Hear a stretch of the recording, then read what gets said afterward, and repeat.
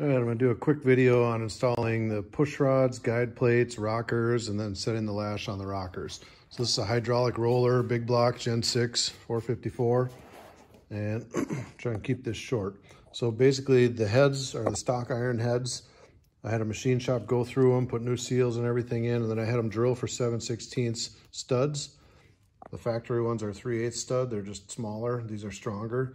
So they drilled and tapped those for 7/16, and the 7/16 stud is ARP 135/7101. So you just put those in, torque them to 55 foot-pounds. Next, I've got new push rods, which I had to measure for, and I measured using one of these push rod length checking tools, and also measuring, lining up a rocker at 90 degrees and counting the threads and whatnot. There's people that do a great job of explaining that in detail on YouTube and other videos, so you can look up one of those. But I measured for all these. Every motor can be a little different, but what I came up with for my motor was 7.575 on the intake is the length, and 8.550 for the exhaust. So those are the lengths I needed. Stock push rods are a 5/16. The new ones are 3/8. So you can see they're quite a bit thicker. A thicker push rod requires a guide plate with a bigger hole in it. So these guide plates are Comp 4806-8. And you can see it says 3/8 on there. So these are for 3/8. They're non-adjustable. So you just stick them on there, put your studs in, torque them down, and then your push rods just slide in. Now for these push rods, look what it says right on the inside of the box. All push rods actually, they have a hole in them, and you need to be able to make sure that you can see through that hole and there's no debris in there. So just spray some carb cleaner through these things and then blow them out with compressed air and make sure that passage is nice and clean in all of them. It's pretty simple up to this point. Push rods, guide plates, studs. To set the rockers on, I just put a little touch of oil on top of each valve stem, and the rockers just set on one by one. These rockers are just a Summit brand rocker in the stock 1.7 ratio, and the part number for that is here. For these roller rockers, we just want to clean them, make sure the rollers spin nice and freely, and then make sure these trunnion bearings spin freely.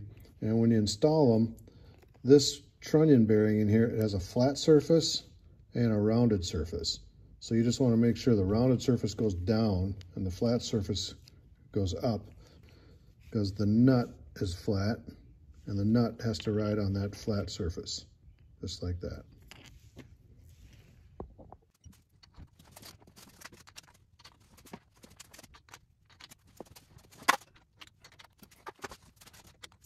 All the rockers are on, so next I'm going to thread the nuts on, just finger tight. You don't want to tighten them down at all, just get them started.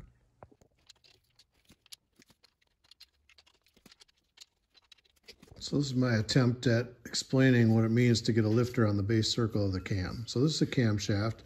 The camshaft has these lobes on it. See what they look like?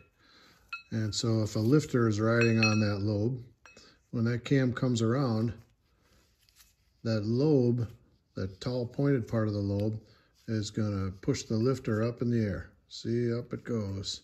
Now it's riding on top of that lobe. And then when the cam keeps turning, it's going to come down the other side and land back at the bottom, which is basically what's called the base circle of the cam. Right there at the bottom, on the opposite side of the bump, is the base circle.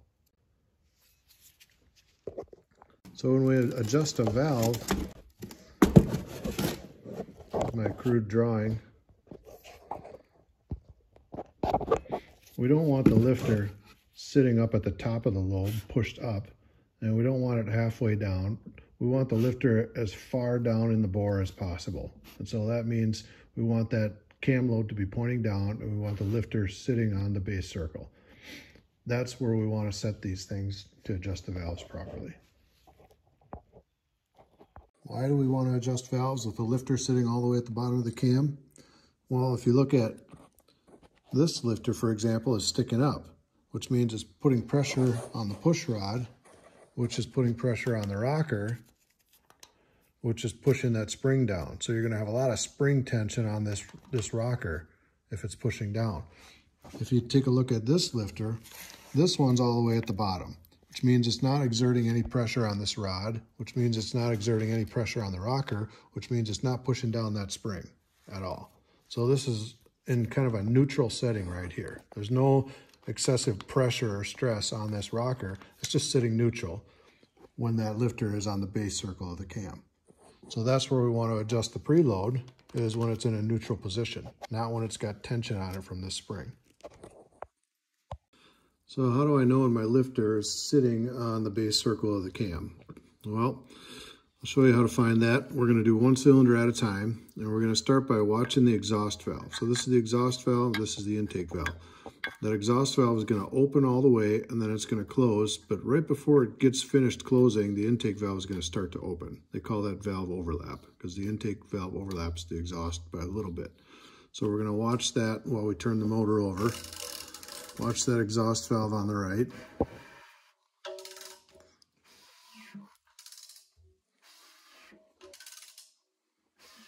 Okay, it's opening. And now it's closing. And just before it's finished, the intake valve is going to start right there. So the intake valve just started opening. Now we're in valve overlap on cylinder number 1. So that means we can't adjust cylinder number 1. We can adjust its opposite cylinder and have a chart that shows you what the opposite cylinders are right here. So when you have cylinder number 1 on that valve overlap condition, that means cylinder number 6, both valves are completely closed, which means both lifters are sitting on the base circle of the cam for cylinder number 6. So we can adjust cylinder number 6 right now.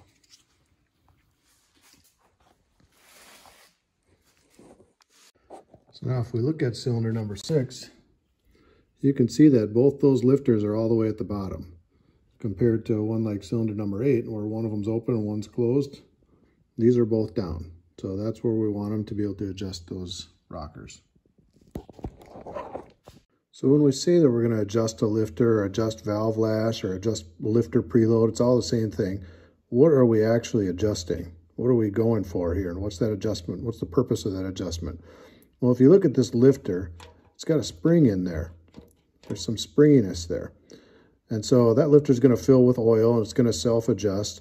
But what we want is, when we install this thing, we don't want the lifter riding all the way at the top so it hits that little clip. See that little retainer clip at the top? We don't want it to hit that when it's all the way up. So what we're going to do is tighten the rocker arm down just about this much to make it so that that's the top of the travel for the lifter. Just a little bit of preload on that spring. It still has plenty of spring left down in there that it can adjust, but it's just not riding up against that clip. We just turn it about 3/4 of a turn right there so that we have a few thousandths clearance between the top of the lifter and that clip. That's what lifter preload is. Some people call that setting your valve lash, but on a hydraulic lifter, that's what it is. Solid lifters are different because they don't have any spring. So for those, you just set with a feeler gauge at the tip of the roller on the rocker. But for a hydraulic lifter, it's got this spring in it, and you need to have a little bit of preload on it. Here we go. We're going to adjust number 6. So the first step is make sure the push rod is sitting right in the center of the lifter, obviously, in the same center on the rocker arm. And we need to get all this looseness out of here. So I'm just going to tighten this nut down, just finger tight, till that lash goes away, right there. No up and down movement. Same on this one. See, there's a bunch of up and down movement. Just want to tighten this till that up and down movement goes away. Right there. So literally no tension at all. I'm just taking that lash out. Okay, so push rod in the center of the lifter, push rod in the center of the lifter, push rod in the center of the rocker, center of the rocker. I'm good there. Don't worry about side to side movement. Doesn't matter. Just want to make sure your up and down movement is gone. When you reach that point, Then we turn this 3/4 of a turn. Some people say half turn. Just to be safe, I'm going to go 3/4. So that's from here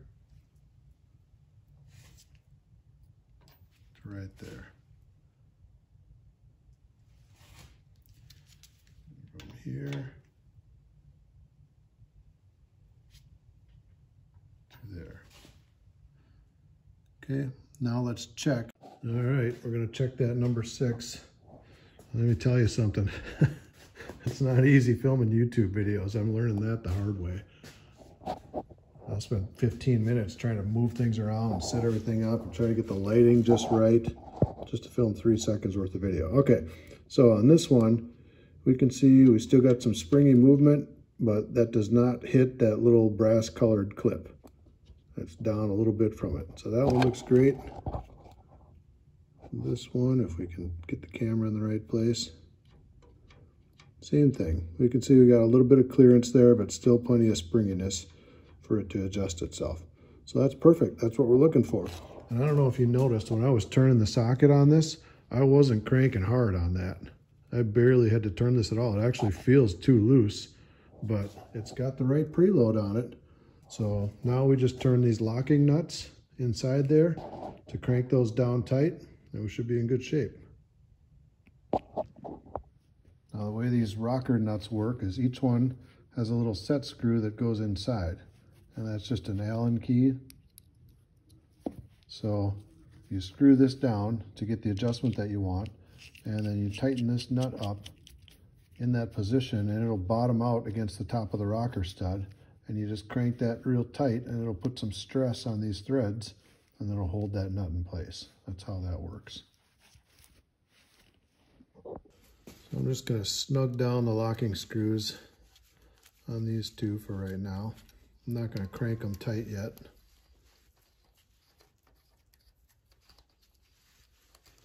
Because I want to go back through and double check all these, check that preload when I'm all done, just to make double sure set where I want it. So I'm just going to snug those a little bit.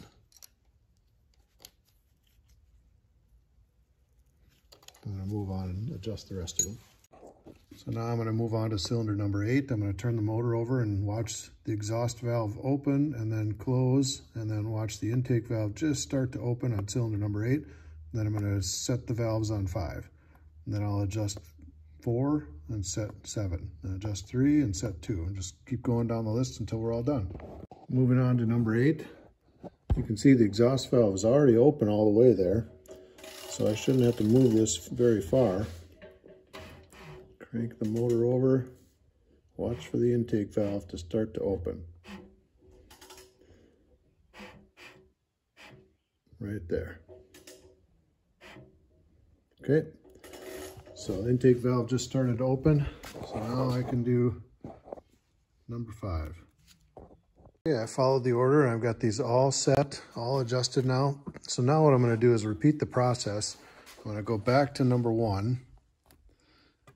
You know, turn the engine over until I see the exhaust open and then close, and then see the intake just start to open on number 1. Then I'm going to check number 6 and just double check to make sure that the lifter has the right amount of preload. Then I'm going to go through all of them and check them all just to double check. Okay, I went back through the sequence and I double checked all these, and it's kind of hard to see, but I can see that there's good preload on all those. The top of the lifter is not touching that brass clip on any of these all the way across. So now I'm going to go ahead and tighten those lock nuts.